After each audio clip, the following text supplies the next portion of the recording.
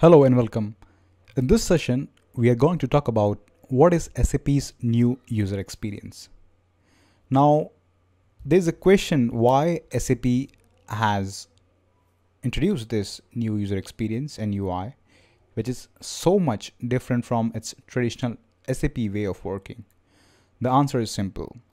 From past few years, people are using iPhones, shopping at Amazon, using Twitter to collaborate and share, and this has raised the consumer expectation what a software should be like.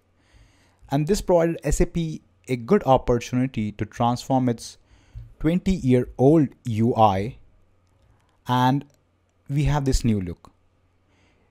If we take a deeper look into what this new UX, there are 5 key principles which should be followed. These are the first principle tells that it should be simple.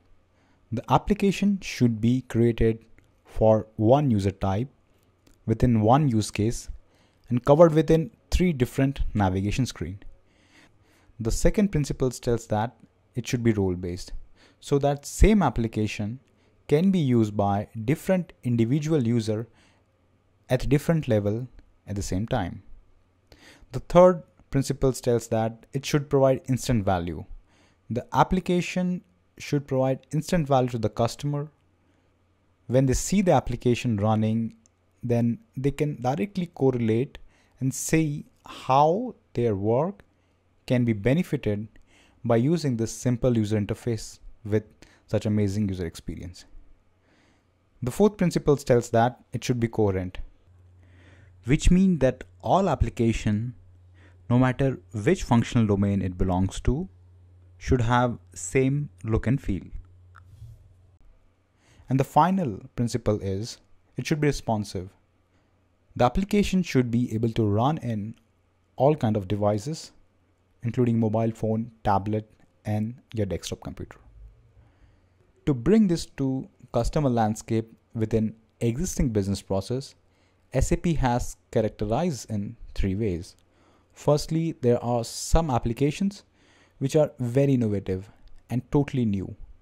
Most of them have the native application as well. We are calling them new. And secondly, there are some applications which are very widely used, very popular. For example, VA03 transaction. This transaction is a very popular sales order management transaction and is being used by many users. So we have a ready-made application based upon this business process, and this is called as renew category. And when we see in a business scenario, there are many business processes which are specific to businesses. For that, SAP has provided some toolkits, and customer has to use this toolkit to customize their own business process and map the business process to the technology. And in this toolkit, we have technologies like Screen Persona, Floor Plan Manager, and the very famous JavaScript library from SAP, SAPUI5. And we are going to see in details of SAP UI5 in the next series. So to summarize this session, we understood why new UX has been introduced and its building block, the 5 key principles, and the way it is characterized.